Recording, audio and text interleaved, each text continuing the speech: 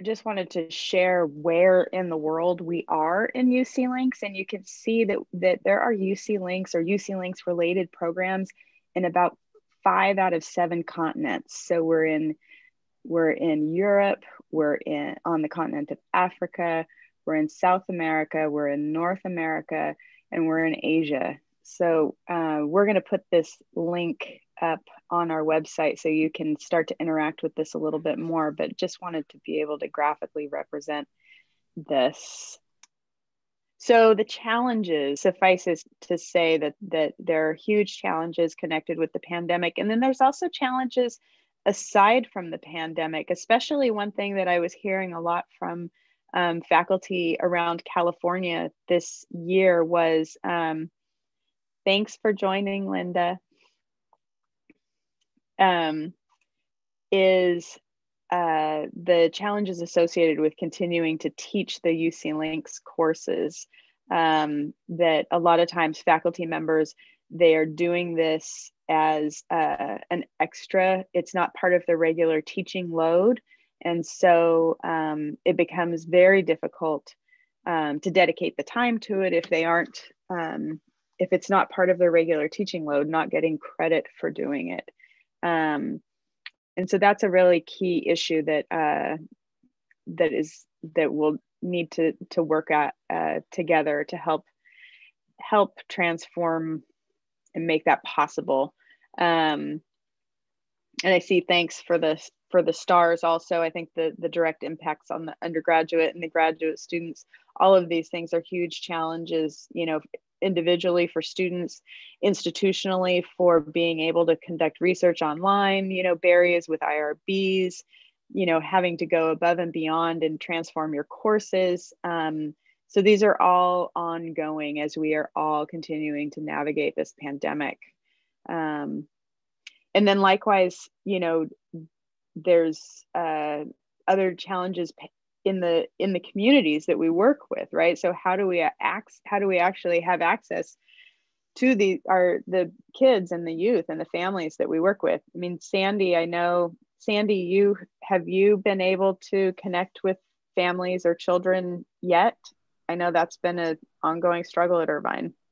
I mean, I know Alessandra has through Mass CEO, and some of our students over in education, help support her program. But yeah, at the other ones, no, because Girls Inc. is completely online, and a lot of them are, figuring things out. And as a community partner, I don't want to add to their challenges. And I keep calling them to say, how can we help out? How can we help out? Right. So, yeah, right. It's been this balance for us. So. Yeah, I hear that. I appreciate that. Yeah. So with that, all of that as our background and our context and the ongoing challenges, in spite of all of that, this is the part of the presentation that everybody really loved, right? It's like, what in the world? How are UC Links people continuing and being able to do this? The way that people are able to rise to these challenges continues to amaze and astound me. And so Carla has really become an expert on all of these various examples of innovative responses. And so this is what we wanted to talk about you a little bit more. Okay, so one of the most awesome things that has happened with this pandemic is our ability to connect, right? Virtually, but we're connecting. So I want to send a shout out to Whittier and to ECUC from Berkeley for your summer programs, and knowing that you were going to have to respond. And so, from that, like, I love that you were able to come up with the virtual vibes, the vibes, the chill vibes room, the spill the tea, and the other one that I always forget the name of it, right? But that you took initiative to make sure that the youth, and they were going to be able to be connected, and that you could connect your undergraduates to this youth, right? Knowing that we had a pandemic on hand. So I really appreciate that you guys went, or you ladies went out there and you did this work. With that said too, I love that Seppi did this presentation. It's called Estas Manos, right? And that one resonated. I mean, beyond. John from Santa Barbara was there. It was great to see the parents engaged, to see the adults be engaged, that the look on their faces, right, that they were able to share their poetry, it was empowering. And to say, you know, it really made me feel good, because we're not just helping the youth, which is important, but the parents also need a support system. So go Whittier, right? And then also with that, the ECUC Breakfast Club, they get together 30 minutes before the formal day and they have open conversation. They really wanted that. They really wanted to be able to engage in a less formal way.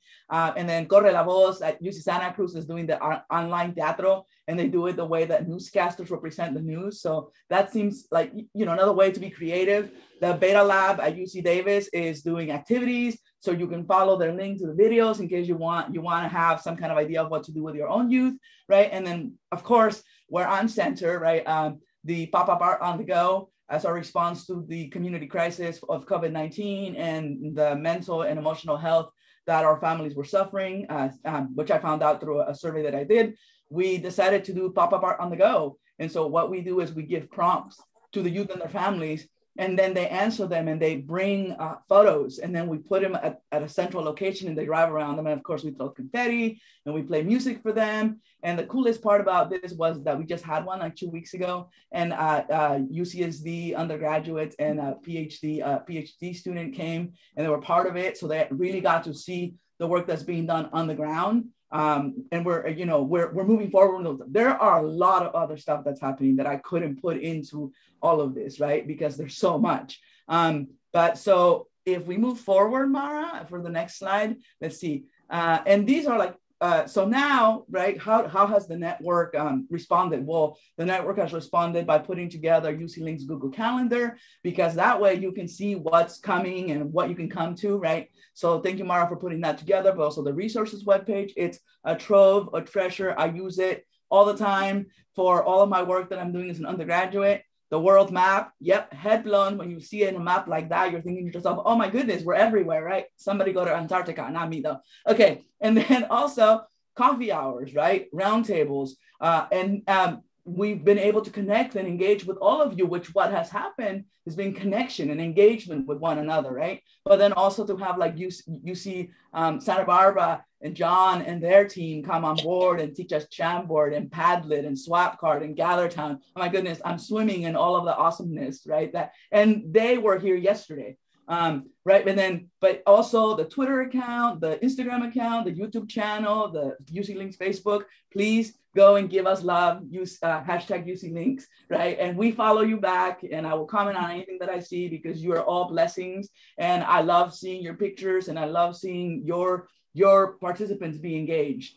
So those are the innovative responses on our behalf. And then from this work that we've been doing, thank God, pandemic, there are good things to be thankful for, right? That collaborations are happening. You have the Wellbeing Club with Amy and Sahara, right? Where Amy and Sahara are piloting a program in Africa right now. And the point of the program is to teach the youth how to bring their emotions and understand them, and the well-being of the group, and how to respond to things that the stressors, because I mean, I can't imagine how terrible it is to be a youth and having to suffer through this pandemic, right? Also, the great collaboration between CEPI and La Colonia de Eden Gardens Foundation, that the programs that they're putting together are for reals, like mind-blowing here. Right now, we're engaging the parents. Again, as a response to the survey that we did last summer, one of the things we found out was that the parents need to be engaged. And so now CEPI is coming together and sharing in what they're doing, right? There's a doctor that comes to speak to them in a book club, and I think Zumba, I don't know, weightlifting, I don't know, wonderful things that are happening because of these beautiful collaborations. Also the Youth Summit. Thank you, Santa Barbara. Thank you, UC Irvine and Whittier and everybody else who is totally, completely involved in this. We really want to make sure that your youth have a say in this work. Diana is instrumental in doing this stuff. Her team is phenomenal. And then the other part is I have to wake up early on Thursday mornings to go to visit Tom. So one of the things that we love is like the virtual sets that we do. So I go and I speak with Tom and his group of international scholars, and we talk about everything you can think about, especially like, racial issues and injustices, and how do we breathe through, right? Like the changes that are happening in the world. Like how do we come together and talk about music, and how we can continue changing, right, education programs. So that's a blessing. And also Mara and Oriana came to visit that class. That was awesome. I forgot her first name, so I apologize. And so, and my favorite part, yes, there you go. And also, like, my favorite part of the work that we're doing in this virtual sites, right? Like, we went to Whittier, we've gone to other well, actually Whittier, I really enjoy going to yours. But one of the highlights for me was going to visit Alessandra's program and speaking to the undergraduates, right? And having them ask me questions. And I mean, I hope I did good. I could see their faces were, super engaged. I hope, that what I said resonated with them, but it gives us all an opportunity to come together, right? I love that you're all doing great work with all of the people in your community. And I'm going to allow myself an opportunity here to say to you how grateful I am for you and all the work that you're doing. Please go home, pat yourselves on the back, because it's been a terrible pandemic, but there's been a lot of growth. So we've been busy cross-pollinating. And so one last thing before I hand it over to Mara again is I would like to celebrate you with some confetti. Yes, this is how it happens at our parties. Please take the time to realize that the life you're doing is life-changing, the work you're doing is making a difference, and that we are the people that are making a difference, not just here, but across the world. And I'm grateful to be part of this wonderful team, and I'm grateful to work with all of you. And I'll give it back to Mara. Oh, great. So now I have to follow that up, right? How do I follow Carla and confetti? And Carla, you can just drop the mic and we'll just shut it off here, because anything I have to say, exactly, right? This is my life. And then here comes Mara, and she's going to talk about the innovative research. And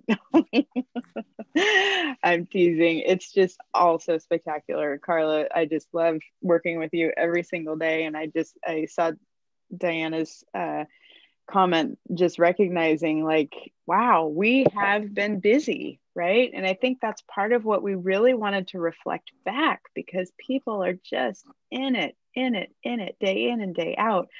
And Carla and I also, in the process of putting this together, our minds just keep being blown. Like, I knew we were busy, but like, we're not just busy, we're busy creating and sharing and innovating, right? It's not just busy work, it's meaningful work. And so I think that's what we really want to talk about next too, I think, is how do we continue this, right? How do we leverage this? And there's also spectacular research that's going on. And this is here for you all to look at as well, because like people like Amy and our partner, Jose Luis Laluesa in Barcelona, who works with the Roma community and also works with Beatriz in Seville, and Glenda Hull, people are turning around and publishing this in their academic venues, right? Which is one of the currencies that we do need to work in for our profession, right? And so people are turning around and hitting the ground and doing this. And so I've put links to these papers here, so you can read them for people who are native Spanish speakers or non-native Spanish speakers. The paper by Jose Luis is in Spanish. There's an abstract in English, and so I did include some of that there. But this work is just, people are just doing it and working so hard and bringing forth this in this time of real change, and really trying to look at it for as a time of opportunity, right? A time to reimagine. And this is what Jose Luis and his colleagues are talking about in their paper, that this is a profound crisis, and that we are all working so hard, and it's an opportunity to really reimagine education in the 21st century. And I think that's what we're all really busy doing. And so this is the other part of the presentation that I think people did like, was this opportunity to really to think about this together. And I think that's where the juice comes from, like when Carla's talking, right? And everybody seeing what it is that we're doing. And so I think one of the questions that we have really is, this is what is all going on individually. But what does it mean? What would this reimagining look like if we were undertaking this collectively, right, across the UC Links network rather than individually? Like, what can we leverage together that we can't on our own? And thinking about, and I think there have been lots of opportunities that people have been taking advantage of. Welcome back, Kathy. There are lots of opportunities that people are taking advantage of, like our office hours and everything else. Carly, do you mind putting the links back in the chat for thanks? Got you. Kathy, since she's back. But just thinking about how we can come together. What does it mean? What would it mean for us to work more collaboratively? I think we are already working more collaboratively in this time of the pandemic. But what does it mean to leverage this? And so one thing, we've transformed this slide a little bit based on the input from yesterday, because we had this conversation yesterday with the partners who were on the call with us, and we talked about the idea that Marjorie put forth about a UC Links edited volume as one great option that definitely would speaks to our university side of our university community links. And also the discussion was also focusing on the need to be able to work in other mediums as well, potentially, in order to address the community side. Maybe we need to put together a compendium of activities that we've learned, or strategies, or what might that be, and also potentially including languages other than English in our work. And we also shared this Cultural Praxis website is a great place. It's a website that partners with the Mind, Culture, and Activity Journal. And so you can publish things. There are pieces there that are published that are not formatted like the MCA journal. It's a website, and so there are pieces that are shorter or more reflective, or kind of just different. There's a description of a dream that I had right before the U.S. election that's on there right now, and so there's also a video series on there. So there's lots of different, and it's published in both English and Spanish currently. So that's another interesting medium as well. So I think, yeah. And so just thinking about the next is, so the going back, to the previous slide, what did this reimagining look like if we're able to undertake this collectively? And then the next idea is kind of how do we further this conversation next? And we have a Padlet there that we started after our last office hours discussion.